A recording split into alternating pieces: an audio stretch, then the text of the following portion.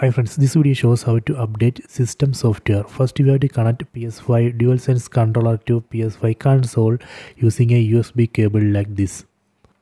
After that, we need to press and hold power button on the PS5 console until we hear a 2 beep sounds.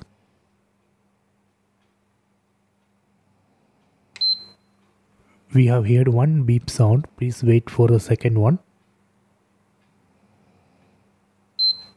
We have heard second beep sound. Now we can release the power button, then go to monitor. There we can see safe mode label. That means PS5 is in safe mode. Here we have to press PS button on the controller. Then we have to select this third option, update system software. Then select update using internet.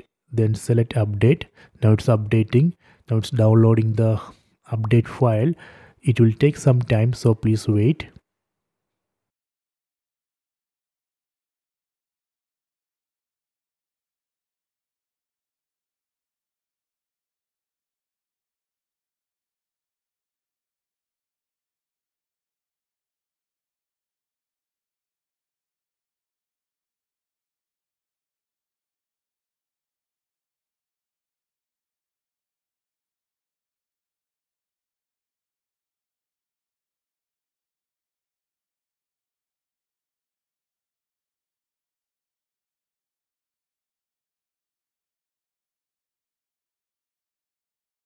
After update, it will automatically reboot the console.